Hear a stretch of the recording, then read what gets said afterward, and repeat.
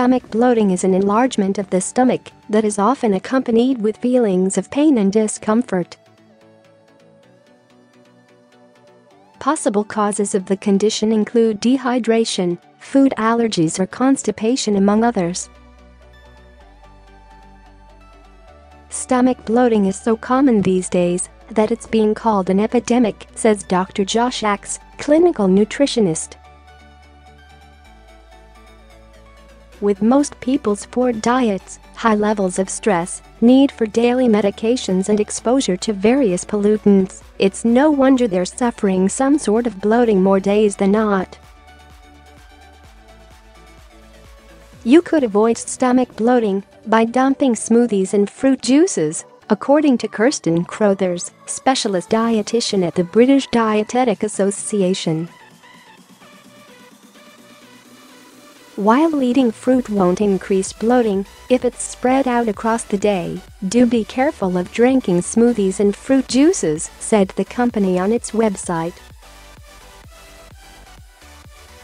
They usually contain 3 portions of fruit, which means a huge dose of fiber all at once, and this can be a challenge for your body to digest, leading to bloating.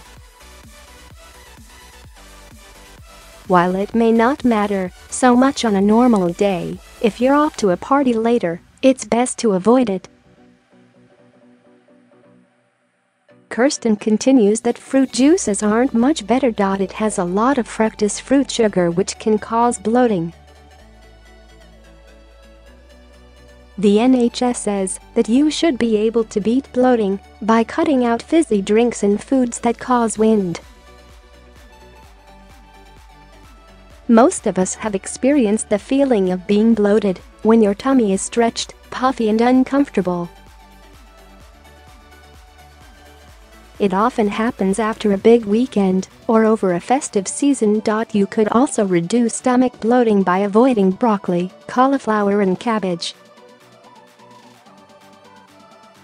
Dietitian Helen Bond, registered with the British Dietetic Association, says you should avoid these as they can cause excess wind. Not chewing gum is another way to avoid stomach bloating. Holland and Barrett state most chewing gums, even the sugary versions, contain artificial sweeteners like sorbitol, which are poorly absorbed by the stomach and can cause bloating and abdominal pain. In large doses, this can cause chronic diarrhea. But that's not the only problem chewing gum can cause. It adds on its website, all that chewing signals to your stomach that food is on its way, triggering the release of enzymes and stomach acids that aid digestion. Yet with no food appearing, all that action going on inside your stomach can cause bloating.